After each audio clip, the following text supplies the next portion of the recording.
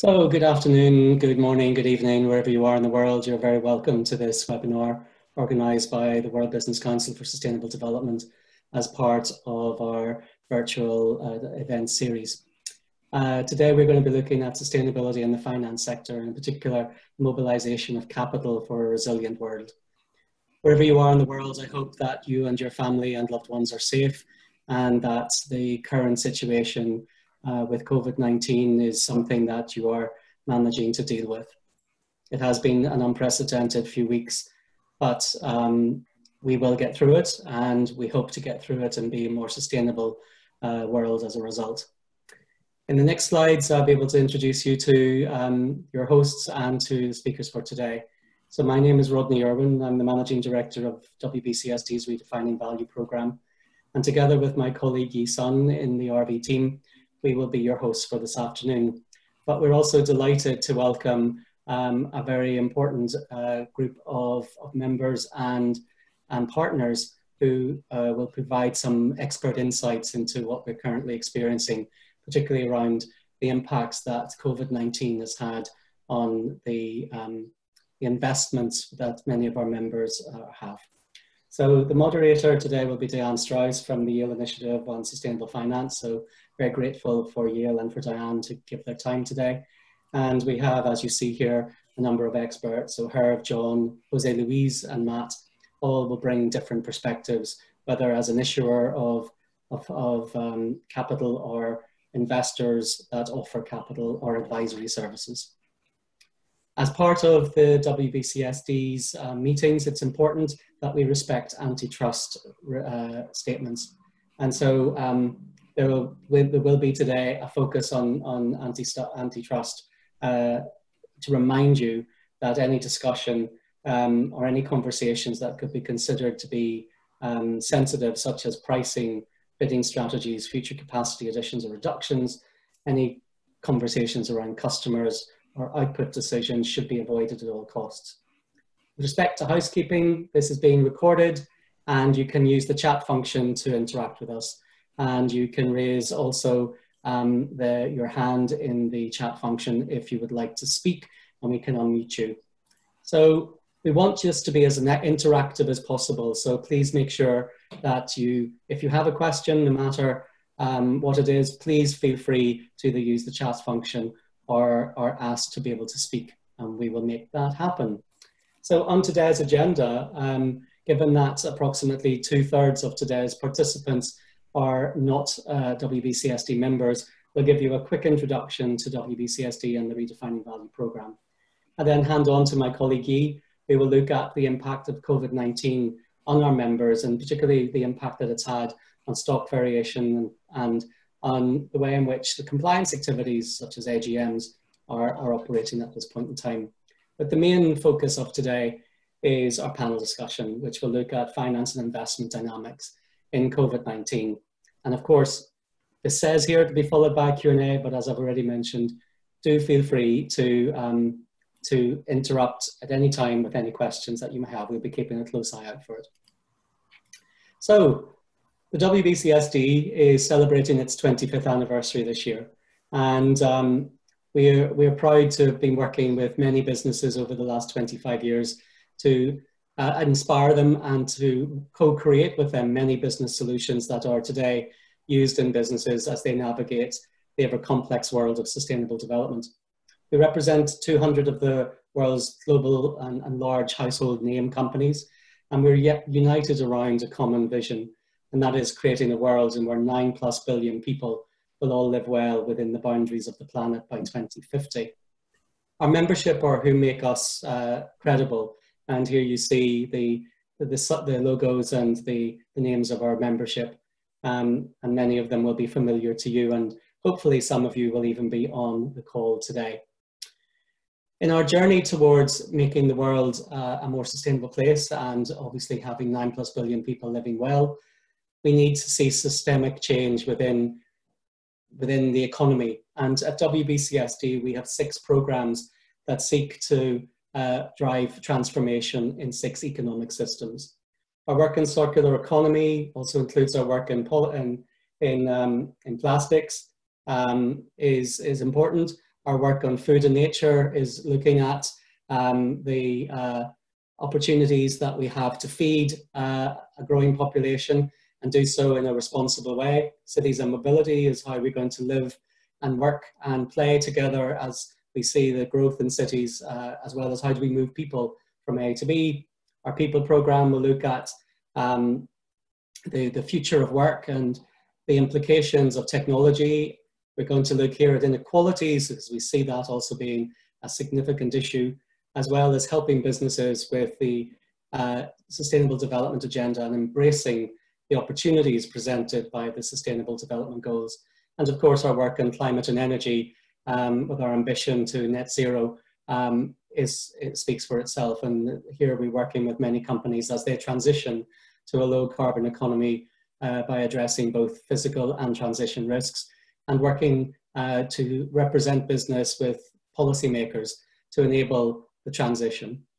The work that I lead is part of what we call Redefining Value, which is seeking to help businesses professionalize their interrelationships with the data that sustainability creates, to use that data to create more sustainable outcomes and decision making, and to professionalize and develop purpose-driven disclosures that will ultimately influence the investment capital allocations as well. So that's the WBCSD in a nutshell. So this meeting is part of a series of meetings that we have organized given that COVID-19 and the global reaction to the virus has resulted in all physical meetings more or less being cancelled. And so to continue to engage with you, our members, and with the wider community, we have been offering these virtual meetings since early April, and will continue to do so through until July. There are 2 sessions twice a week, and today's sessions, as we've said, are focusing on the capital markets. And our ambition with these sessions are to bring you expertise, hopefully inspire you, and to create exchanges across the WBCSD community. And you can find on the website, the link here, previous meetings, as well as the recording of this, which will be up within a few days. Next slide, please. So, as this is an interactive session, we're going to be using Menti. I'm sure it's familiar to many of you, but if not, can I ask you to get an internet-enabled device, such as a mobile phone, your computer, or an iPad, or some other device, and type in www.menti.com in the URL. So when you get there, you'll be asked to input a code, and today's code is 670999. So 670999. And there you'll be given an opportunity to vote on a question, and we would love you to do that.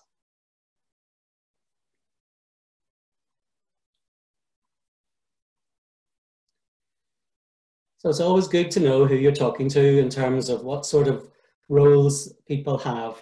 And as one would expect at a WBCSD webinar, that quite a few of you will be in the sustainable development space within business sustainability departments.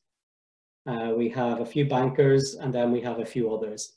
And I would love to know what the others do. So if you are feeling up to it, maybe you could use the chat function just to type in the area of work that you're looking at. This allows us to understand who's here, but also allows the panel to see who's in the room in terms of job function, and to hopefully address all functions so that it can make it meaningful for you. So still a few more of you to go there, but as one would expect, a dominance here of people from the business sustainability community. No matter where you work though, you're all welcome, and so we're delighted to have you. So I mentioned earlier that at WBCSD, I look after a program of work which we call Redefining Value. And if we go to the next slide, this slide just really summarizes what Redefining Value tries to do. What this diagram shows is that there is a disconnect between what we today call the financial system and what the Sustainable Development System does. It's sometimes called non-financial, it's sometimes called extra-financial, particularly in French-speaking countries. But whatever we're calling it, the work that sustainability professionals do and the work that the capital markets do are disconnected. However, I think what we're going to hopefully see as a result of this current crisis is that calling this the non-financial may no longer be appropriate. Because at the very heart of COVID-19 and SARS-CoV-2 is a social issue that has its origins in the natural world. So technically, it's non-financial, but for anybody that's lost their job, for any finance director or investor relations manager who has seen the value of their shares plummet by 40%, for anybody that's managing a pension scheme, particularly a defined benefit pension scheme, they're seeing some significant issues coming their way with respect to what it is has happened. So are we really talking about non-financial? And is this disconnect really as big as we believe, as we think it is? I would guess that in the new normal, or whatever it is we return to, we will start to see that non-financial is actually financial. It can have significant and material consequences if we do not address it. And that's what Redefining Value has been attempting to do over the last 7 years. Our focus has been on trying to provide the signals from what we call the non-financial to the financial and vice versa. And at the end of the day, within the program, the mission has been to make more well-run companies make better decisions by having information internally that is reliable, timely, and all of the things that we take for granted with financial information, have that information packaged so that those discharged with making decisions are able to act upon this information. And then disclose that information in the most appropriate and meaningful way so that the actors within the capital markets and those that make decisions on the allocation of financial capital can do so such that more sustainable businesses become more attractive, attracting potentially a lower cost of capital, but also having a more riskless flow of capital going their way. So at the heart of all of this is information. Up until now, we've been working on a number of different projects, and today we're really going to focus a bit on the investor decision-making piece and the external disclosure piece. But I wanted to say before we move off this slide that external disclosure should only be the end result of what the company does internally. Today, too many companies are disclosing information that they don't actually use to manage the business. And we need to get away from that obsession with external gratification when it's not used to run the business. So today we're going to be talking with business communities that actually produce information, that are trying to get the investment community to differentiate them from their peers because they're doing a great job in sustainable development. And we're going to be listening to investors and asking them, what information do you need to be able to do that? But remember, that is part of the end of the chain. The start of the chain is about having good risk management practices in place. It's about having appropriate governance and internal control mechanisms in place. And it's about having decision useful information that decision makers can rely upon. Once you've got that in place, then disclosure should become more meaningful. It should be more purpose driven. And hopefully, if that chain falls through, we then have investors using that information and directing capital to those.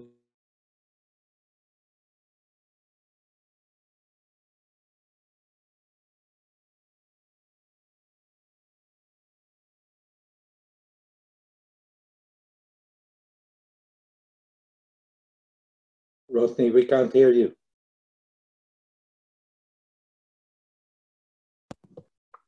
Yeah, Satan, you're on mute. Can you hear me now? Yeah, we lost about 30 seconds. We probably didn't lose an awful lot, so I'll just try and recap. Just saying again that our focus here is on, today will be on the information flows between investors and between the company, and we'll focus on that conversation. However, remember that reporting is the end result of what you do inside the company.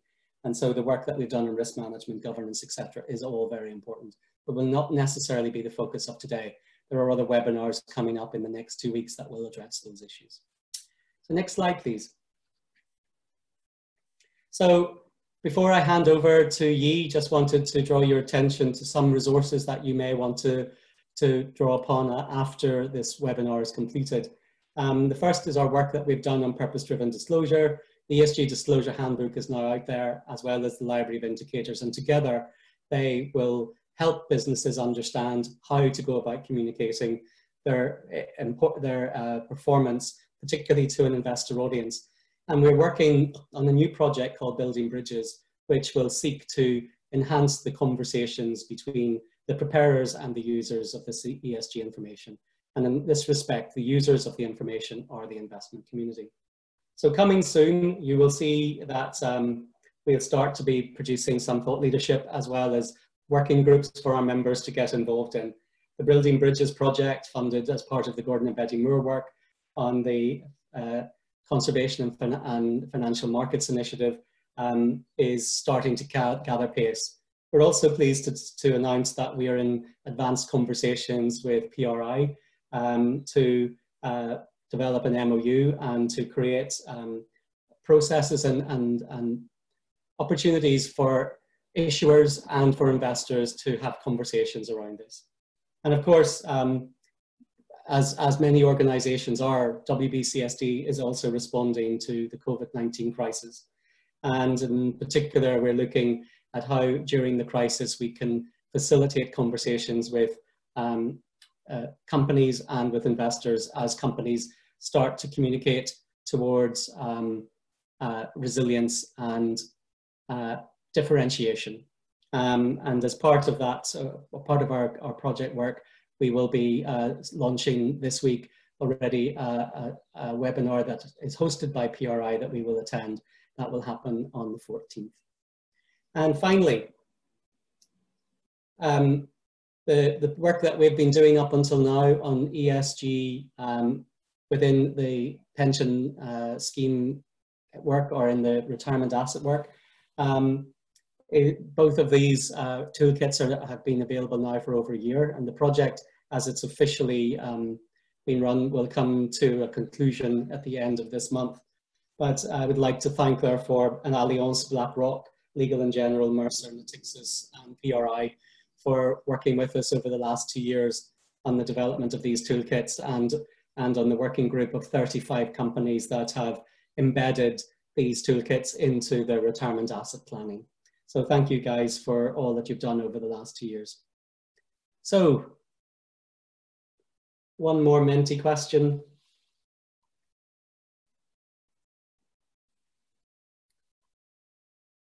So to help us help you, what are the types of resources that you would expect to receive from the WBCSD going forward that will help with corporate investor dialogues? So here you've, this is really for us, but here you have the opportunity in free text to give us some insights to the sorts of things that we could do that may be of interest to you.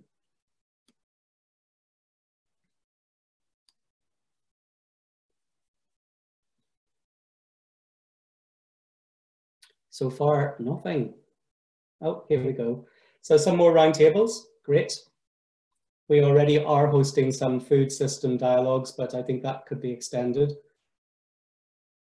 Valuation tools, standardized KPIs, interesting one and a very challenging one, but definitely needed. Well, we are working very, very diligently to get the PRI WBCSD partnership. So watch this space. What ESG issues do investors find most important? Well, hopefully we'll get some insights into that today. But again, a very interesting question that we should do more work on. Information about the principles of sustainable financing, some networks with financial institutions, tools and guidelines, good practices, benchmarking results versus ESG criteria, virtual convenings like this, so more webinars, information about new technologies and particularly blockchain, indeed, green bonds, sustainable bond guidelines, practices.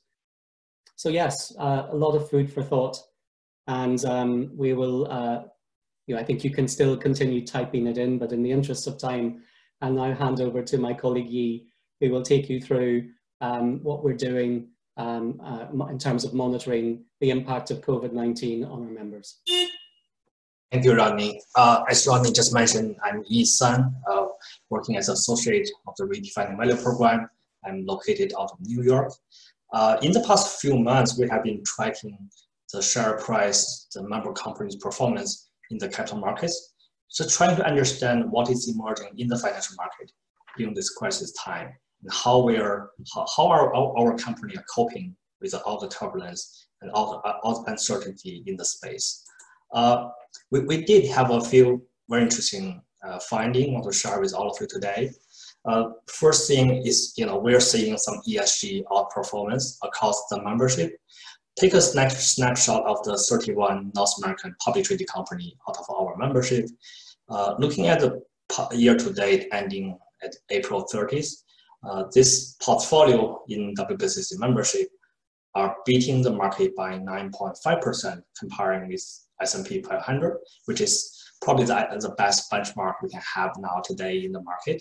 And more importantly, I think the 31 company also showing a V-shaped recovery and very rapidly almost return to the 2019 year-end level by the end of April this last month, which is showing a quite stronger resiliency comparing with the market. Taking another look at the 37 European public traded company in our membership, similar trend, and during the recovery phase, this 37 company outperformed by 4.3% compared with the stock Europe 600 benchmark there. We're also looking at all the Asian company we have in-house, no matter whether they're located in Greater China or Japan or India. I think those companies are performing in line with the market, and some are showing significantly higher performance during the end phase for recovery, suggesting they're more resilient in the market. This finding definitely aligns with the mainstream view in the market, no matter whether Bloomberg, HSBC, or Morningstar are all indicating the ESG portfolio or the sustainable investing tools in the market are demonstrating a stronger performance, especially during the COVID-19 turbulence. And based on also a previous study done by MSCI, we're seeing the more sustainable companies are enjoying a lower cost of capital from the equity market, from the debt market at the same time. But that being said, I think we're pretty clear that from year beginning to end of April, it is a very limited time period, and correlation doesn't mean causation. But I think we're confident to say that sustainability at least is one indicator of a good company, a better management business. I think that suggests that our company are kind of enjoying the benefit by seriously considering sustainable business practice from their operation, from the way they deal with the capital markets. And I think ESG, without being said, is a long-term thesis. So we're encouraging all the member company to consider communicating ESG factor with the capital markets in a more consistent and a longer-term strategic thinking way, and to have this interaction going forward. And another piece of information I think from our membership also worthwhile to share is the way they deal with annual general meeting. What is the alternative way they can host this meeting and communicate with investor as an annual event? So there's mainly three different options. Some company are postponing the meeting. Some company are switching the meeting to either virtual or hybrid event, the format of event. And based on the best practice from our member company, 37 company are converting the annual general meeting to virtual format. Quite a few companies are selecting the hybrid meeting event, hybrid meeting format, mostly in the European countries. And there's still a large portion of this company, 44% or so, are currently waiting and see to make their decision about annual general meeting. So I think that's a good moment where we can capture some thought and insight from the audience today. And we're curious to learn about your plan to communicate sustainability with your investor in the capital markets. So with that, we're going to the next Menti question. And if you're just joined the call, please grab your cell phone or any mobile devices, go to www.menti.com and type in the access code 670999 to see the question and participate in the polling question.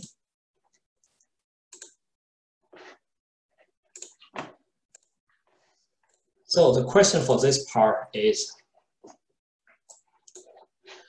how have your plan to communicate sustainability with investor changed in light of COVID-19? And we have 5 options here for you to choose from. First one, you're keeping similar level overall to interacting with engagement. Second, you're reducing the direct communication with investor. Third, you're hosting more direct meeting to cover the social and economic aspect of COVID-19. Number 4, COVID-19 is everything you're doing here today. There's no time left for sustainability communication with investor. Number 5, you keep ramping up the sustainability communication with investor because it's too important here. So we're seeing the trend based on the limited poll we have today, we have here right now. 50% are voting for keep ramping up.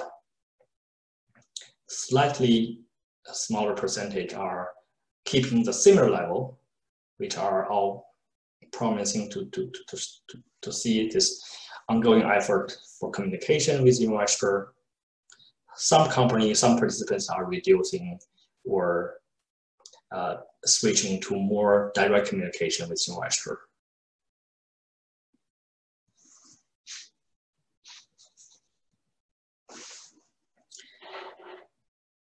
We'll leave the polling question open for your participation, but based on the result we received so far, I think the majority of company participants in the call today are either ramping up or at least keeping the similar level of engagement with investor, demonstrating your confidence for having an interaction, active engagement with investor and to benefit your business. So that's definitely promising.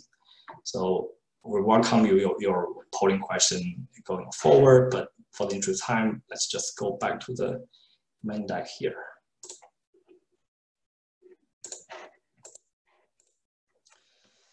Cool. Okay, so thank you, Ronnie, for your introduction about RV, and I hope this result on capital markets and stock price performance of our member company is helpful for you to understand the current dynamic in the market.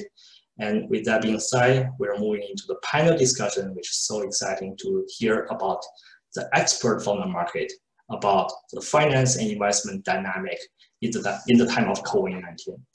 Before handing over to Diane Strauss, who is the research director from Yale, and I'd like to share kind of a basic illustrative chart about the investment chain. And we are featuring as many stakeholders as possible along the chain. So as a manager who controls the capital, the mandate as an owner, control capital, mandate as a manager to allocate capital.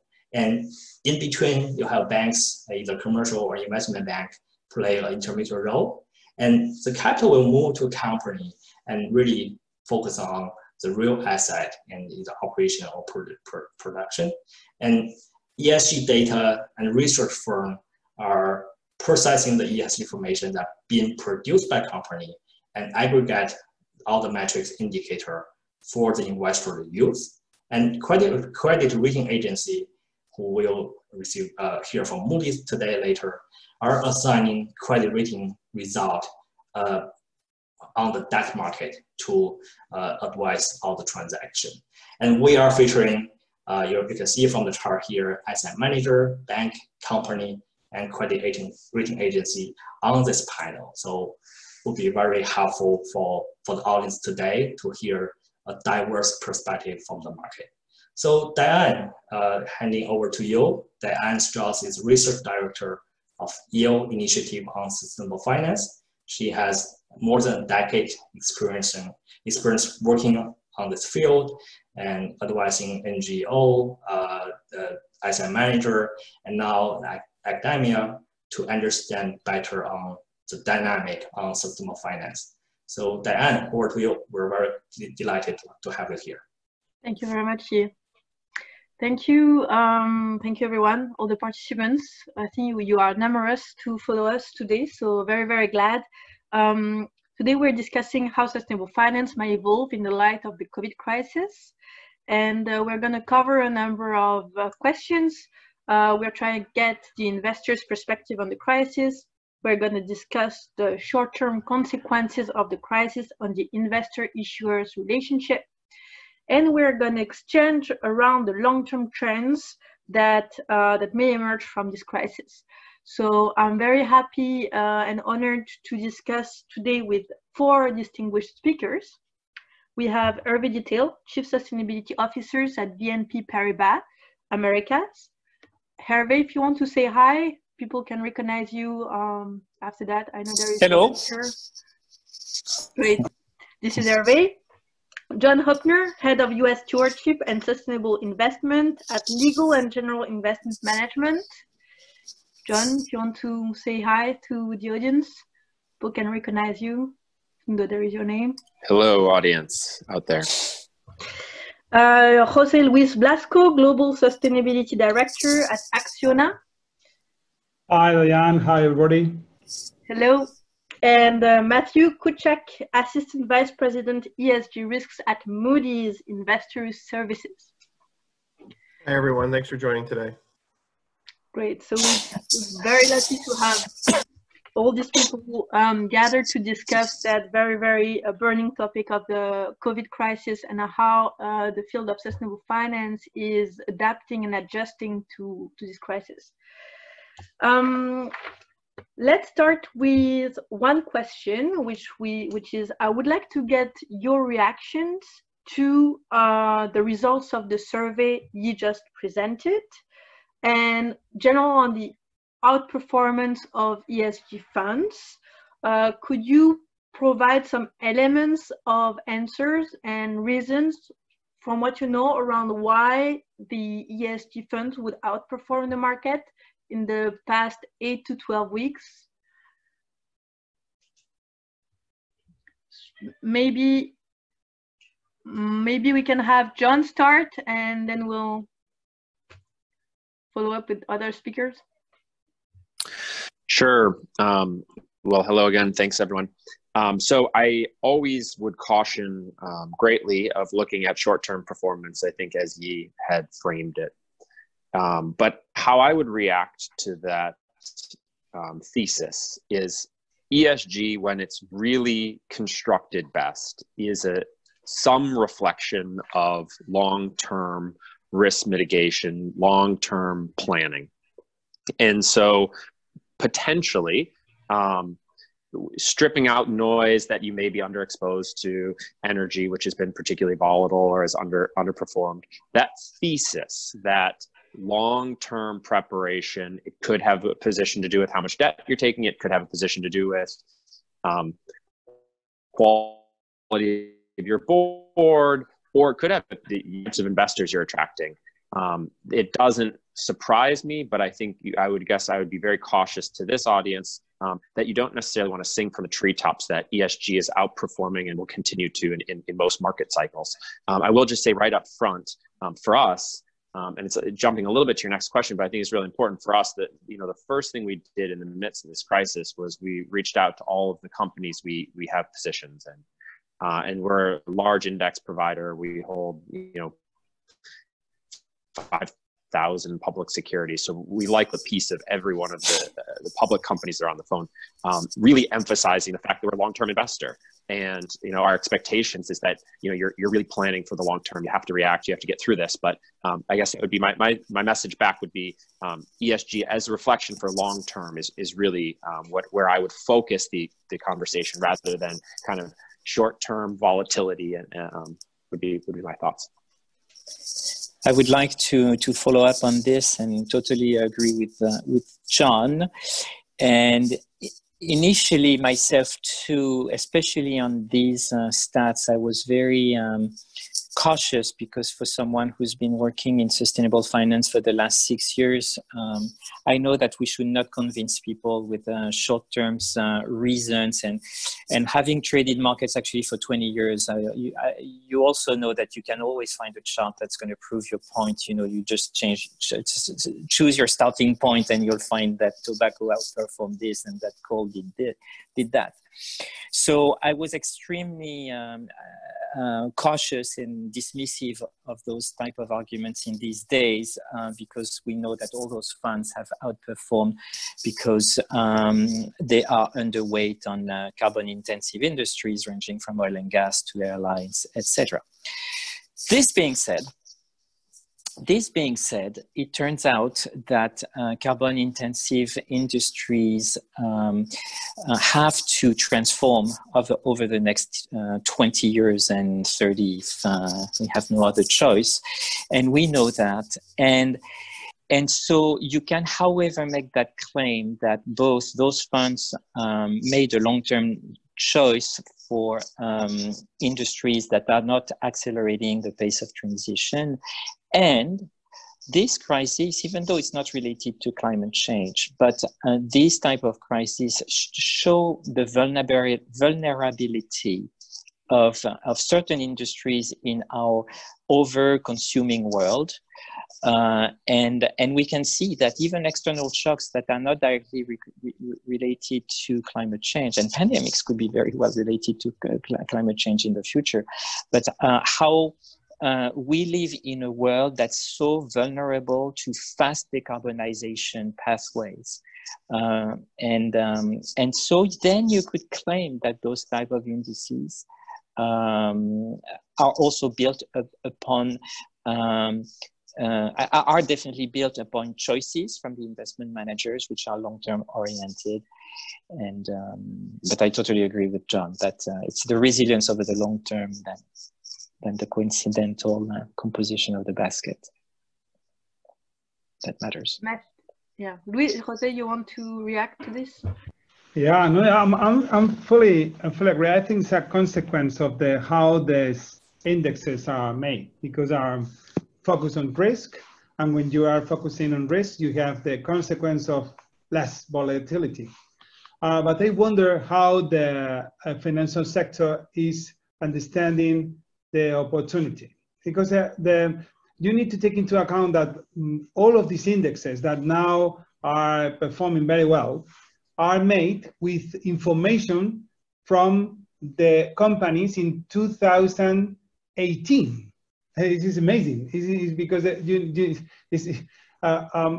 but I think that we need to improve how we can capture the opportunity that Hervé has mentioned, this transition, and how the current systems are currently capturing this information. And I think, for example, the taxonomy of the European Union or another, most of them ethical decision about this investment on oil and gas are in this direction. But I am not sure how the financial sector has the equipment enough sophisticated in order to identify what is in the right pathway or to go forward or not. I think that's a very good way to ask Matthew. Matthew is working on risk in a credit rating agency. Matthew, do you think there is a way to get more information from the issuers on short-term risk, long-term risks, and opportunities, especially in this crisis? That's a good question. I mean, I think we're at the early stages of having very systematic consistent reporting from companies on ESG risks. I think governance has obviously been something that's a bit more ingrained in credit analysis and has been a bit, part of the process for a while. We looked at, on the climate side as an example, bank climate reporting. And while there's about 85% of the banks that we look at have committed to TCFD reporting, the Task Force for Climate-Related Financial Disclosures, we say only about a third have robust financial disclosures attached to the climate side of things for now. So we're at the early stages of having information that I say is consistent, transparent, and we can really use to understand risk exposures. I think this is a good example of an event risk, but ESG risks tend to be long dated, as the others have said. So a lot of what we're looking at is thinking about how do we view these risks over a long period of time. So on the climate side, we're looking at carbon transition assessments that look at, for those companies that are really exposed to carbon transition risk, what is their near-term exposure based on their current business profile? What does their response efforts look like to that based on their investments in alternative technologies or changing their product mix? And then ultimately, what is the long-term credit impact as a result of this, and based on their resilience? So everything we're looking at from a disclosure perspective, we're trying to put back in the context of, what is the resilience to this? And I think, as we talk about kind of the short-term outperformance versus the long-term resilience, I think it's analogous to how we're thinking about our credit analysis at this point. So we've downgraded around almost 20% of our non-financial corporates throughout the crisis. And if you look at the distribution in terms of the ratings, credit ratings of those entities, it's almost all the speculative grade as opposed to investment grade entities. And that's because they're more highly levered, less liquidity, more tenuous business models, whereas the investment grade companies have the liquidity and preparation to be resilient throughout this kind of crisis. And when we think about our credit ratings, we're going to see a weaker performance from financial results over the near term. But as we look through the cycle, these companies really have the ability, the governance, the financial performance to help maintain their credit quality through the cycle. I think in some ways ESG is also through the cycle. What does this look like over a period of time? So as we talk about disclosure, we're trying to understand what is the long-term exposure and how we think about resilience. But we're at the early stages of I think a lot of these things. Right. So disclosure is one way to communicate between the investor and the issuer. It's one way that we understand it is biased towards the past because it's information that is 18 months old, that it can be forward-looking, but it's difficult. What are the other ways to communicate that you have found to communicate with your issuers, especially in the light of the crisis? That's my question. And I just want to make a point before you answer, is that you can ask questions in the chat box. If you're interested to ask a question, and Yi will actually cluster these questions and ask them in the course of our discussion. So yes, really, John, you were speaking about how you've initiated the discussion with your issuer. How do you generally engage or discuss and start the conversation around risk and opportunities with your issuer? And what kind of information do you expect from them?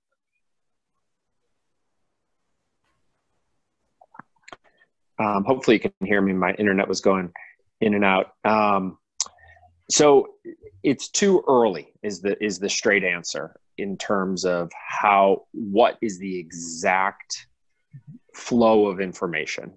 I could tell you that one of our requests has been around beyond, maybe many of you have seen that Bill Hinman and Jake Layton recently wrote a paper or a letter on disclosing financial stability and some human capital metrics around, keeping your workers healthy.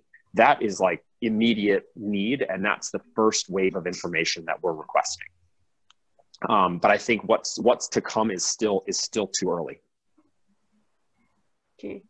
Some other panelists? Yeah, if I can add to this, there is the angle of disclosure and let the investor look through this, decide what they want. But there is concurrently there is also the production of new products that spotlight, highlight, showcase precisely this opportunity side to investors by crafting and delivering securities that are, again, showcasing sustainable initiatives or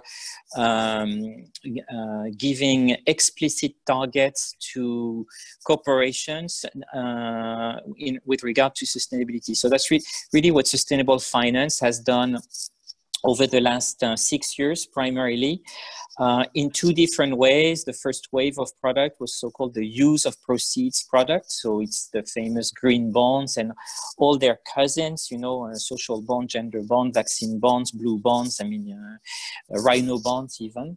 So where you basically put a tag, a label on the use of proceeds. And so for even, you know, carbon intensive companies, it's an opportunity to showcase their development.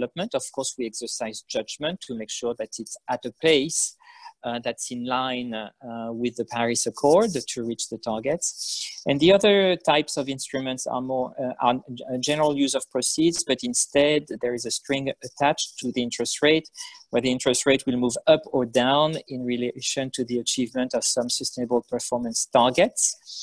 So you have a penalty if you don't perform well, and you have an incentive to outstretch and outperform your sustainability targets. So this can be a way to emphasize, I would say, the opportunity side when you have so much disclosure and it's hard sometimes to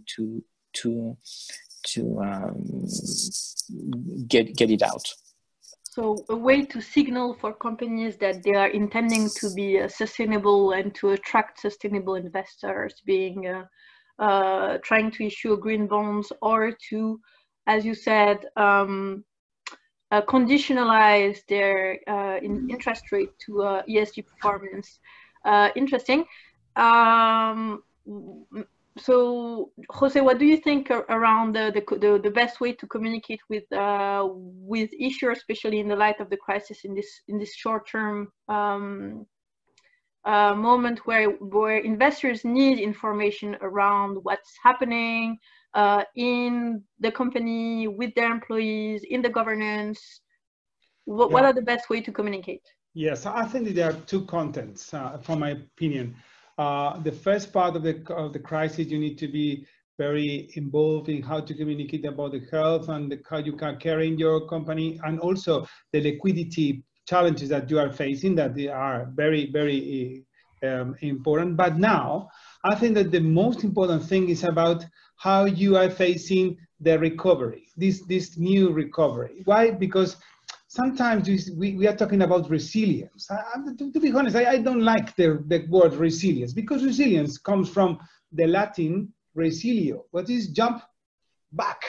I don't want to jump back, to be honest. I want to jump forward. Why? Because the word that we are trying to describe or to transform should be more sustainable. And we have 5 trillion of public stimulus in the coming months coming to the national economies. I am wondering how the companies are well prepared, well equipped to get this amount of effort in order to serve the short-term needs about jobs and health, and also prepare to the next generation on infrastructure and development. Because if not, in 5 or 10 years, we will have double debt. One is the debt that we are giving to our sons today, and the second debt will be to transform the economy that we have developed in the coming weeks, in the coming months. And I am wondering if we need to be more vocal when we are talking about what kind of recovery we want, and how the financial sector has a role to play in order to make it happen. Okay. Any the other panelists, do you want to react on what is it exactly that you're going to scrutinize in the E, in the S, in the G over the short term and over the long term in companies? We covered the G already. Are you going to expect more information on liquidity, the way to manage and to get out of this crisis, and what kind of information for our audience here, which is composed mainly of businesses, what is it exactly that you're gonna expect that is not yet already in the report? I mean, I'd say from our perspective, a lot of the attention. I mean, we've taken a lot of rating actions already, and there's a lot of negative outlooks on our ratings. There's still a fair number of ratings under review. Those analyses are going to vary by the rating level for some companies, and it's a lot of the sub-investment grade entities that are dealing with acute liquidity stress, potentially could be receiving some government aid. Scenario analysis and planning of what's likely to occur. Those conversations are the near-term conversations we're going to be having to understand, what the trajectories look like. I'd say that doesn't, divert attention away from some of the long-term challenges we're seeing for companies. That includes environmental and social challenges. So for those entities that are dealing with carbon transition, we're having the conversations about business model, ongoing understanding what does that future state look like. Around social risks, we're also having those conversations depending on what entities are subject, to a variety of these challenges. So those are a lot of times longer term in nature. I think what we've said is that ESG, where relevant, has been in our credit ratings. We just haven't necessarily called it ESG in a specific section. That's changed, where we've become a bit more transparent around that. So if you look at our Moody's credit opinions now, you'll see ESG sections where we're trying to break those risks out.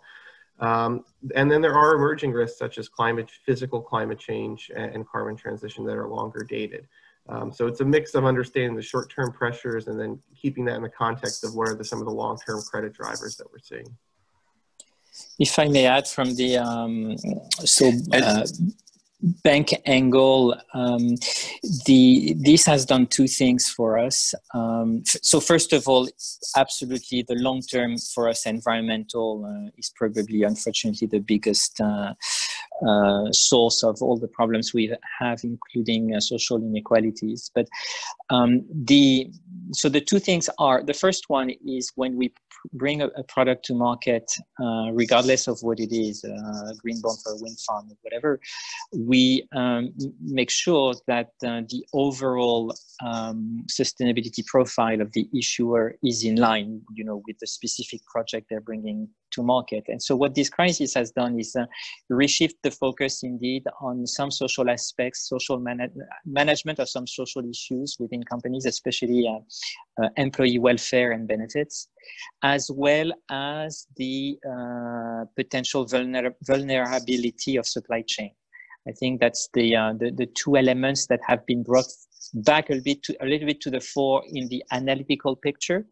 And on the opportunity picture, this has been rebalancing a little bit temporarily, but bringing again to the fore that there are social initiatives that are that warrant sustainable finance to be supporting, ranging from support to health, manufacturing, to alleviating some economic burden of SMEs or people affected by temporary and furlough for unemployment. So there's been a rebalancing, but certainly not at the expense of the old long-term issues we've been focused for years now.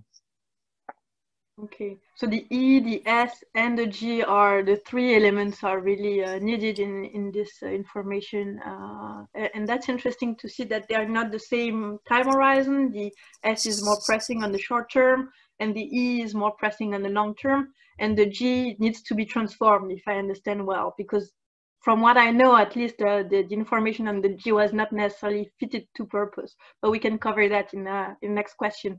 John, did you want to add anything? I was going to jump in briefly. Yeah, I think how we think about it. So I sit in the stewardship team, so I'm really looking at principles rather than company-specific issues much of the time. And many of our governance principles, for example, the diversity of a board, the independence of chairman and CEO, overboarding. These issues are kind of long-term core governance questions. Our view would be in a time of a crisis, each of those issues is even more pronounced in how important it is. I'm regularly engaging with companies, asking them how many meetings they're holding in times of crisis. And many companies say they have meetings every 2 weeks. Well, if you're overboarded, then how are you going to be prepared and responsible? So those are long-term principle issues that are now coming to the fore and becoming even more important. And then there are always a host of very kind of tactical, you know, as you mentioned, tactical social issues. You know, for example, one issue that I think is going to be a very interesting issue to emerge is how companies handle whistleblowing related to COVID sensitivities, right? We're all bringing our workers back to our office. And what are the policies to make sure people feel comfortable putting up a signal if there's something that they feel uncomfortable with?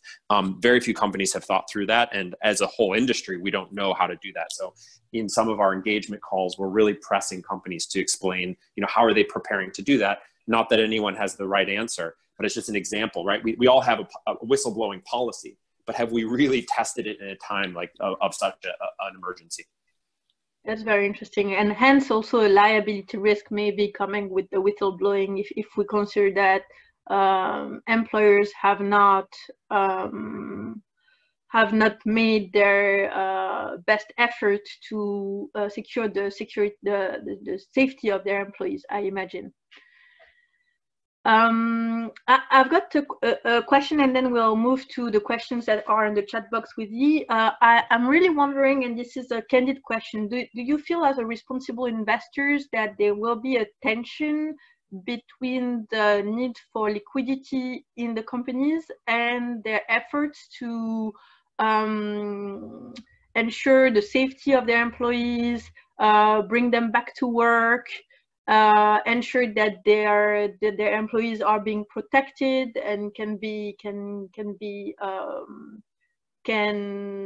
continue their living if they cannot go to work? Is there a tension between short-term financial needs from the company and the way they treat their employees?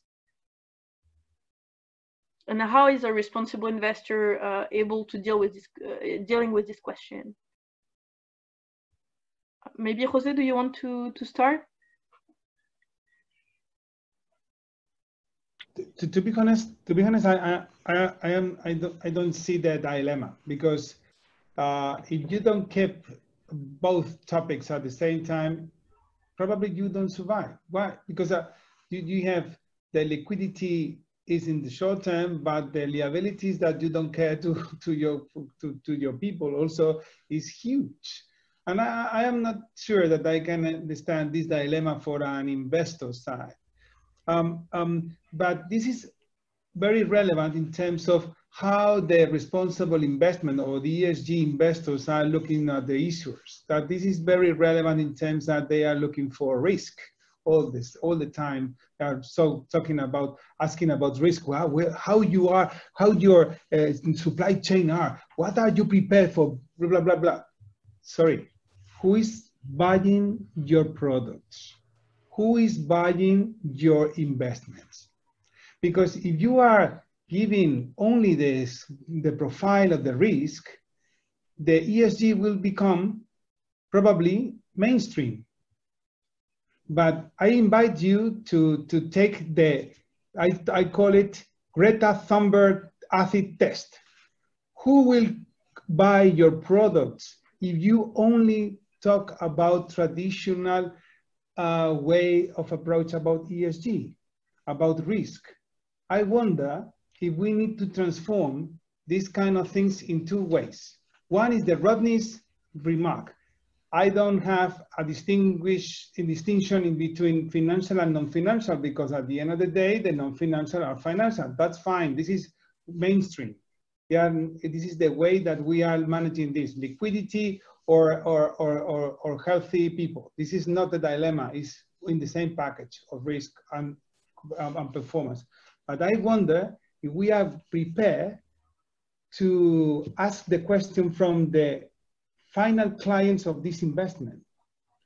Why you are investing in this ESG fund to the oil and gas company, why you are investing in airlines, why you are investing in this kind of companies who are transitioning to, I think that this is a new, probably a new stage of development. One is the mainstream ESG risk analysis by design, and the other is the new products of sustainable investment in the future, maybe more focused on impact in outcome.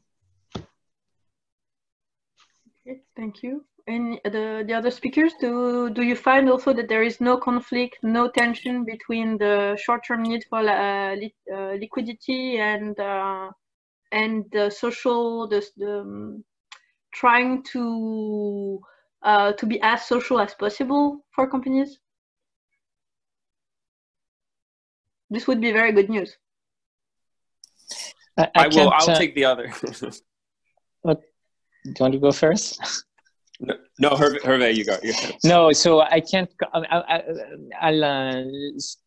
Can't comment exactly on the link between liquidity and return to work, if that's the risk you take with returning to work, if that's what you're asking. The liquidity need I absolutely see, but from my vantage point, I have a similar concern, which is the need for liquidity and not deviating from all the good intentions that we had 2 months ago. So I'm not talking about safety of employees, but I'm talking about, which I hope was there, but more on, you know, on the path to align with a below 2 degree scenario over the next 2 decades. So for me, the key to that, because the need for liquidity is there. I mean, and I sympathize with all those people in this crunch, but putting ties into the financial product where you extend the liquidity, but the rate and maybe the tenor extension is things like that is tied to the achievement of sustainability performance targets in the future. For me is important. I would, with José Luis, I would hope that safety of employees comes first anyway, so that you should not even have to do that. And by the way, at a governmental level, to some extent, that's what has been done, I believe, with the support to Air France, where I believe the extension that the government gave to Air France was tied to the achievement of some CO2 emission reduction targets, I believe, in the future. So same idea. John, any reaction before we jump to the questions that are on the chat box? Sure. I think, you know, I interpreted the question a little differently, which is there a tension between human capital management, the management of your workforce and, you know, business needs and you know, survivability? And yes, absolutely. There's a tremendous tension.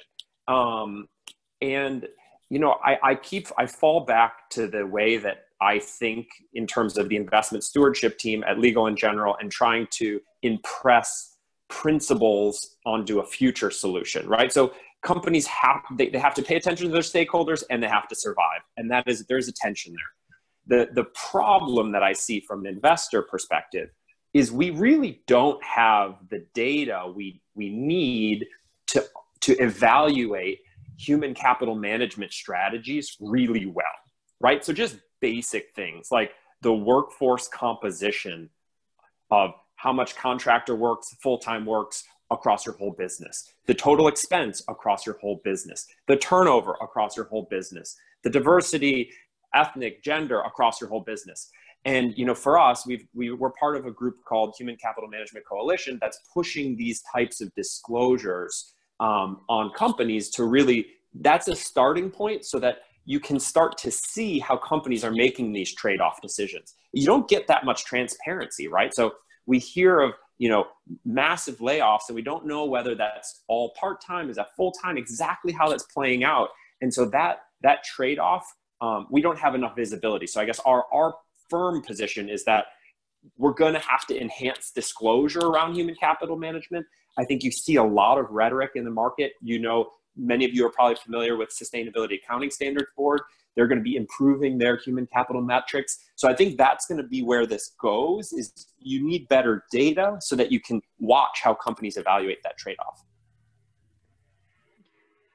Do you want to ask some questions from the chat box? Yes, and first, thank you for the audience putting your question in the chat box, and we encourage all the participants to keep doing that while we're going with the discussion here. There are quite a few interesting questions, and 3 questions around the role of finance sector or investor community. What's, given the panelists, the lineup here today, what role can finance sector to play to push for more sustainability in the market? Can we create a novel economic system? How are you doing to kind of highlight the importance of ESG factor to the market and enable a world to build back better? And a question about what new tools are you using to deal with greenwashing? For example, are you using the EU Sustainable Finance Taxonomy or the European Green New Deal, for example, to determine the investment you're making are really green? So a kind of overarching question about the role of investor community are playing here. And I will address other questions later. Who wants to jump in? Matthew? Yeah, I can start on the the role of the financial sector. I think it's important to note from the credit rating agency perspective, our mandate is to provide an opinion on creditworthiness through the lens of probability of default and loss in the event of default. So we don't we can't advocate or push for any sort of specific sustainability policies. I think what we do look for is transparency and consistent disclosure mechanisms. So we are involved in a variety of those activities. SASB has been mentioned, the TCFD work has been mentioned. We've been involved in both of those initiatives as an example. So ultimately for us, understanding that consistent transparency around disclosure is helpful for us to get a comparative look around the exposure to these risks. Beyond sort of the credit rating agency within Moody's, we've invested in a couple of companies, Vigeo Eiris in Paris and 427 in Berkeley, to help provide tools to the market beyond the credit side of things. So Vigeo Eiris focuses on ESG scores at the issuer level, in addition, as well as green, social, and sustainability bond and sustainability linked services. I think ultimately we're seeing a demand for tools that provide opinions on sustainability and beyond the credit side. So not everything in ESG scores has a credit material aspect to it. With 427, we're looking at physical climate risk tools. We're using those as inputs into our ratings and research to understand more consistently how are entities exposed to physical climate risk, and then ultimately what's their ability to deal with those potential physical exposures. But we're seeing a lot of demand for those kinds of products that aren't just credit focused, but look at some of that exposure. So we can't really push for sustainability disclosures or policies, but ultimately we're looking to provide tools and transparency to the market to make those decisions in a consistent way. On the greenwashing question, I think we're seeing a variety of different standards and taxonomies develop around the globe. So I think the EU work seems to be top of mind right now, and how will that play out both in Europe and also will there be global applicability? There's obviously the International Capital Market Association's work on the green bond standard. Green bond principles, social bond principles has been sort of the most broadly applicable, probably not as in-depth as things like the Climate Bonds Initiative taxonomy or the EU work, but we're starting to see those get a little bit more traction, but still at early stages, and especially in terms of global comparability and applicability. On the first question, to me, the answer is sustainable finance. We live in a world that has at least two flaws with our topic. The first one is we're not pricing negative externalities. We're giving subsidies and we're not pricing the cost of carbon, basically. The second is at the policy level, overall policies too lukewarm. We'll see if we have a Green New Deal. I think we'll see bits and pieces of it, but I think the same tension you were mentioning between the need for liquidity and the social we'll see in the policy sector between the need of a quick, easy, non-controversial boost to the economy and what we really need for the long term. So basically we have those two flaws, not pricing externalities and having policies which are too slow to do what we need for the long term. So the solution comes from the private sector. Hopefully we can enroll the policy faster around us. And that solution to me is sustainable finance. Finance is about pricing the present into pricing the future into the present. And for me, sustainable finance is about pricing unsustainability into the present. And so pricing unsustainability is the solution. And by that, I have a very general, a wide meaning of the word. Sure, us banks crafting products, we're going to try to price that unsustainability in the products, but it's also coming from rating agencies, which indirectly through their ratings and score influence that price, as well as investors from, even a vanilla security they offered, depending on the governance stance of a firm or not, they will want to buy or not to buy. And that all of that together, all that ecosystem influence the price. And so we need more sustainable investors, we need more sustainable finance providers, we need rating agencies to further incorporate those issues. And that's how we restore this invisible hand that has been lacking in that space. And just to finish on that topic, just to give you an example, what we've done on the sustainable finance side from the product manufacturers side, we've not invented anything. We're not doing anything. We're just second hand in this whole thing. But what we've created is a race to the top. There's nothing that a green bond would have not financed. So we've not really, that's not where the genius of the green bond is, but it's in this, the labeling, for example, has created a race to the top and a divide between green, brown, and transition, between light green and dark green, between green and greener, between greener and greenest. And we recreate an emulation and a competition between private borrowers to outbest themselves, to outperform each other for the better and the common good. So that would be my answer to how we restore or accelerate or make finance better. And on the question of the greenwashing, I'm really not concerned about that. Sure, there've been issues here and there at the border, some green bonds that were kind of dubious or whatever, but here the tree should not hide the forest. In the last 6 years, we've achieved a tremendous revolution. We still have 44 years to go, simply because I was saying 50 years, 6 years ago. But I think we're at the very beginning of it, and yet so much what was inexistent in the dialogue is now part of all the dialogue in finance, whether we like it or not. It's not implemented yet, but it's in everyone's dialogue. So greenwashing, I'm not really much concerned. The market seems to be very self-regulated, and outliers are quickly spotted and criticized in the press or by investors. So I'm not saying it's perfect, but I think that's and surely we should be on our tiptoes and safeguard that.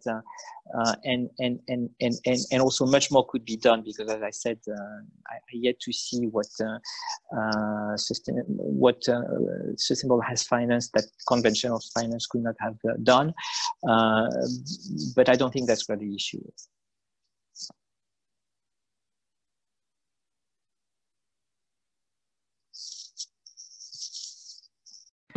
Jose, do you want to comment on the questions? Yes, I'm only pointed out that for a company, it's very difficult to comply with all the requirements of information that we receive every year. For example, we fulfill seven different ESG information providers for different investors. My question in this case is in two ways. One is about this information, how we can evolve the current reporting system in order to serve better to the information requirement from the investors, at the same time don't concentrate a lot the rating providers that we have at this moment. I think this is a very interesting dilemma because in some way the investors are requesting more and more information, but nobody knows what happened with this information because they cannot manage in the right way because they have not the critical mass enough in order to compare. I think that in the information world and how to report from the companies and how the investors should apply this information into their models, I think this is a lot of improvements to do. I don't know if our colleagues in the have another opinion, but at least as an issuer, we have a lot of challenges about how we can provide the right information in the right time about the topics. But most of the investors are talking about the same things, but with different metrics, with different approaches in different times.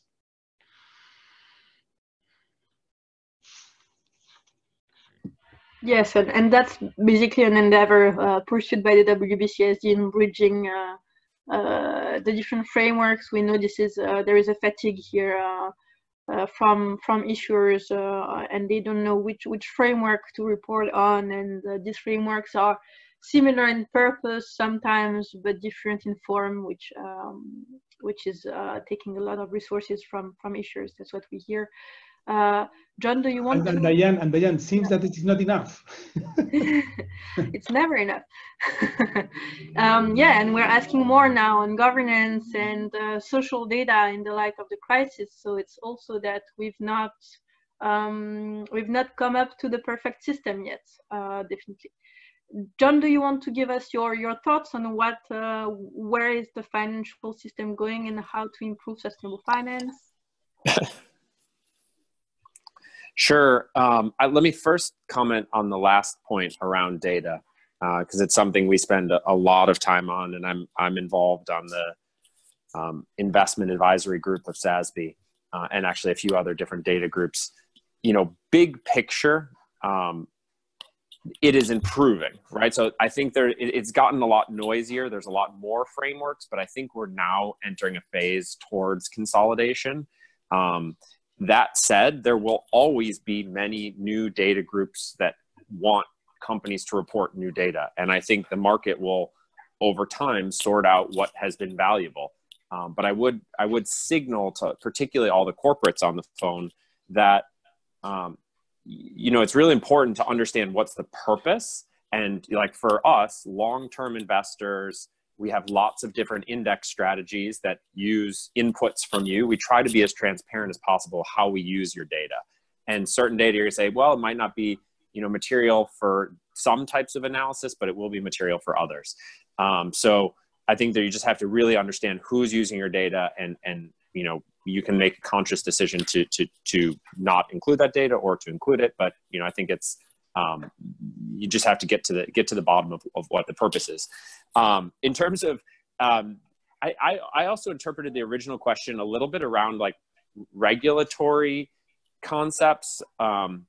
So I think I agree with the previous comments that I'm much more confident that the global capital markets are pushing towards solutions faster than any independent regulatory body. So I'm not particularly you know, I'm not confident that the U.S. regulatory group is going to be pushing this fast enough. So I see the global capital markets as playing a much bigger role there.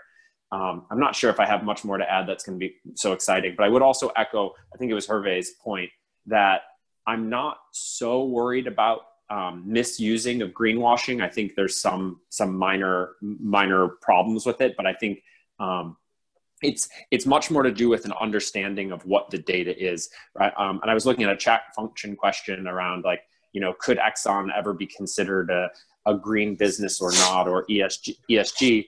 You know, the problem is that there's a lot of difference between the underlying metrics you're using, right? So if you use, you know, dollars spent towards R&D on clean energy, you might have these perverse situations where large oil majors are considered really green because they're spending the most on R&D, even though clearly that's not core to their strategy. So I guess it is a little bit of a concept of the devil's in the details. And so I think the greenwashing thing will generally sort itself out in the market, but there are technicalities where you have to be really careful how you sell these products. And I think there's going to be, that'll get sorted out over time.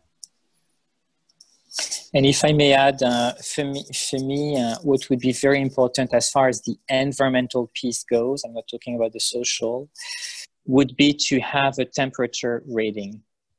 For me, the key question when I look at a company in relation to some environmental sustainable finance product, like a green bond or whatever, is where do they sit on a temperature pathway? Is their business bringing us to 2 degrees, 4.3, 5.7 degree?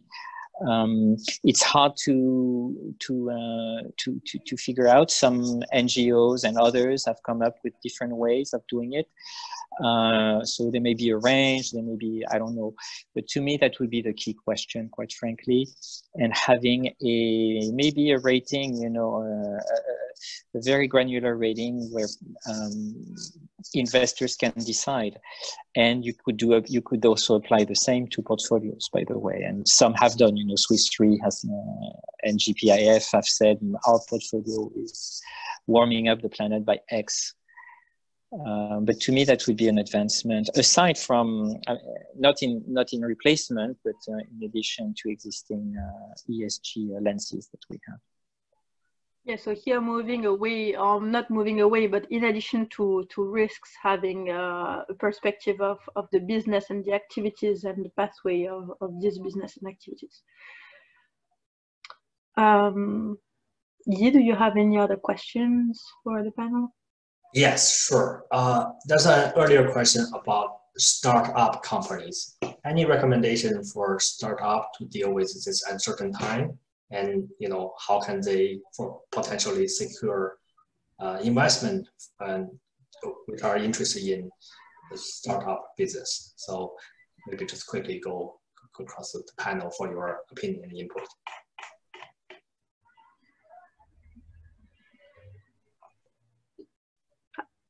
So I think the reason why, so I leave you the opportunity panel to answer, but the 4 panelists are the 3 that are in here are in businesses that deal more with listed equities and fixed income. So they're generally not, I guess, specialists with startups, but they are green investment funds that are specialized in green startups. Maybe the panel can offer some resources if they know about it. I don't, but and I will defer to Jose Luis actually. But my observation in the environmental space is the actually oil and gas companies and utilities have great practices in the form of incubators or VC funds or whatever, which can be a great help, I think, in partnering with bridging the large companies with this ecosystem of emerging startups and ideas, and where great partnerships can be potentially made.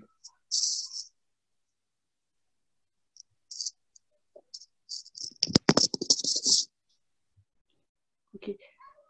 Yi, how much time do we have left?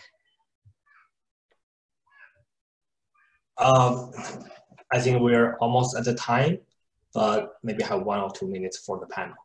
So can I ask the panelists to maybe conclude on what they see is the what are going to be the key challenges and the key opportunities of being a sustainable investors in the next year and years? In a very few words. Matthew, you want to start? Yeah, I can kick off. I mean, I think the interesting thing is obviously how permanent some of these changes are that we're starting to see as a result of the crisis. So, you know, in some ways, I think what we had seen pre-pandemic start to emerge is going to be accelerated in some ways. So I think on the finance side, I think the shift to thinking about sustainability, both through the lens of how are green investments, what are the social implications of green investments, and ultimately what are the green implications of social investments. I think that's something we started to see emerge, thinking about these things more holistically, and not just, are you building a wind farm somewhere and it's green? How does that, you know, what are the social implications of that? And then ultimately, how does it play into the broader sustainability strategy? I think that's an interesting thing that we're going to see, I think, accelerate in addition to a number of other societal changes that are likely coming as a result of this. John? Sure. I know this group is well versed on all things climate, so I'm going to skip that one and say that the big trend to keep a close eye on is on the social human capital side, workers' rights. I think that's going to be a really big area in the broad ESG discussion in a post-COVID world. Of course, environment, but I'm just kind of saying this is something really new I think is going to emerge. So I don't know what, but I think you might see the role of unions play up in the US, or who knows, but I think that's just going to be an area where I think everyone needs to sharpen their metrics and their messaging. Yeah, I can confirm that there is a union starting up in France that is meant to be an eco-union, ecological union. So I think this is definitely a topic that is upcoming in the next years. Jose, do you want to conclude?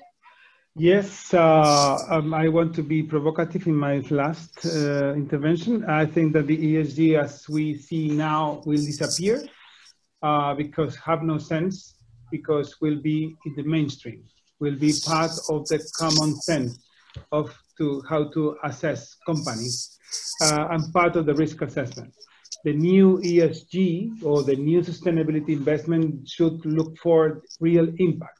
The current model don't channel any penny to the green economy. We need to change the way that we are making things, be more aggressive, and in terms of how we are measuring the real impact that we are doing in the transition and the society. And I think that we are in the right direction. Okay, thank you.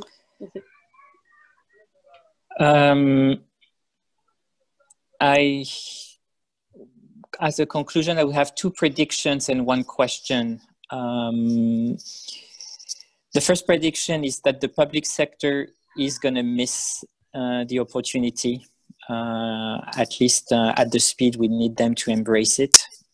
So we'll have a lot of nice green deals on the table, but I'm afraid we're going to adopt them way too late in years.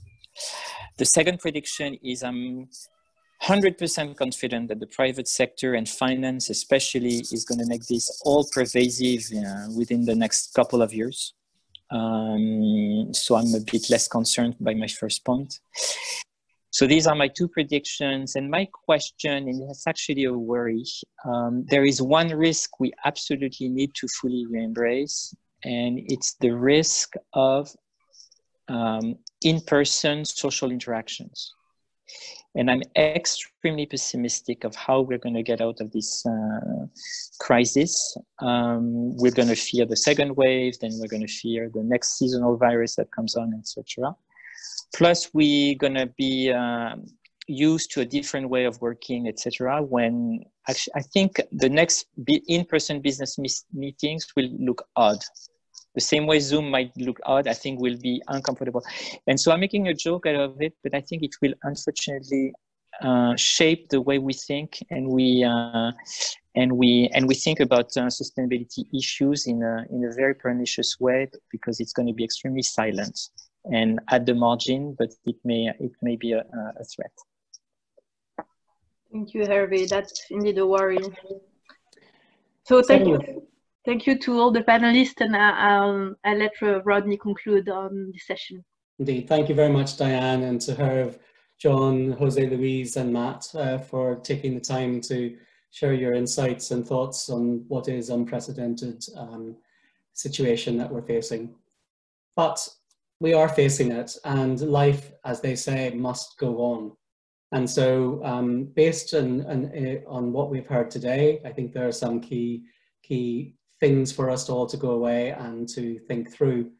But as we are thinking through the best way of resolving the current crisis, we want to make sure that at the WBCSD, we keep our focus on sustainable development. We can't come out of this and have, not learnt from the lessons, and also must remember that the climate crisis, the climate emergency, the biodiversity loss, and the inequality continues to be there. And in fact, this virus has in many ways shown that it does actually discriminate, and it is the most vulnerable in society. It is the lowest paid that is actually getting us through it. And so hopefully we will learn through this. And to that effect, WBCSD is offering a way of disseminating good practices from across our member companies. And so I would encourage you all to visit the wbcsd.org/COVID-19 website, where you will find lots of insights. And in the next page, I'm also able to share with you some of the other things that have already been covered on today's webinar, but we'll go into more detail in the coming weeks. And that is on Wednesday this week, my colleagues in Redefining Value will be taking us through the learnings from the TCFD and the next steps that we can expect in implementation of the 4 recommendations. And this is coupled with an exciting event that we're hosting in partnership with PRI on the 14th of May. And I've just put the link to this event in the chat function now. So this is organized by PRI, and I would encourage anybody that's interested in ESG and credit risk analysis to join that. Next week, we will see another webinar looking this time at pension plans and 401k plans. And also on the 20th of May, and as again a theme that's come through from today's webinar, we'll have a focus on modernizing governance and engaging with directors in the challenging times ahead. What is the role of the board during a crisis? Is it to have oversight, or should they be more hands-on? These are all the things that we'll discuss in the coming weeks. In addition, later today, the WBCSD will be inviting you all to join in on webinars that we'll be hosting with Baker McKenzie that will look at regional perspectives and address questions and concerns around the legal system and how that needs to support the return to work, privacy, etc. So without further ado, I know we're a little bit over time, I just want to say thank you to everybody. Thank you all for taking the time to join us today. Take a look in your inbox in the coming 2 days to see a copy of this recording and a recording of the meeting that we had this morning. And of course, we remain at your disposal. If you've got any questions, you can follow up with myself or with Yi. And once again, thank you to Diane and our panelists and to Yi for today's webinar. So wherever you are in the world, I wish you a great afternoon, great day, and hopefully you will stay safe and, if possible, sane as we get through this crisis. Thank you very much and good afternoon.